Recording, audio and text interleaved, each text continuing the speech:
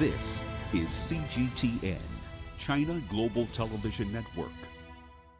Meanwhile, dozens of Tunisian fishermen captured last week by Libyan armed men have been released. Here's CGTN's Adnan Shawashi with the details of their return.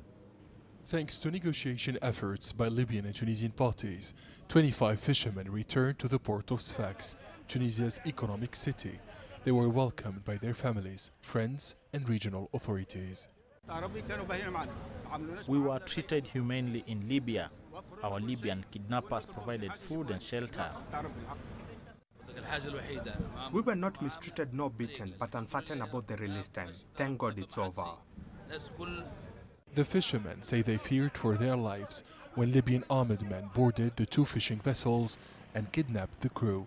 They said their property sustained no material damage. We were the only foreign fishermen at the Libyan port. We are lucky because we could have been released after 2 months, but mediation effort was successful.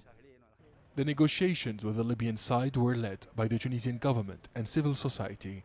The president of the Regional Agriculture and Fisheries Union in Sfax says that fishing has become dangerous amid the ongoing instability in Libya. The negotiations with the Libyans were ensured by a crisis committee at the Tunisian government, the Foreign Ministry, the Agriculture Ministry, as well as the Ministry of Defense. However, we condemn the growing piracy. Working at the sea has become so risky and uncertain. The Tunisian government has reiterated its call on all Libyan stakeholders to sit at the negotiating table in order to reach a peaceful settlement to the Libyan crisis.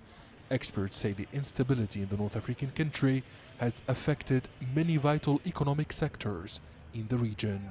Authorities in the coastal city of Sfax in the border regions with Libya have announced that security measures will be reinforced in Tunisia's territorial waters in order to protect fishing vessels and to prevent the escalation of violence in the Mediterranean basin.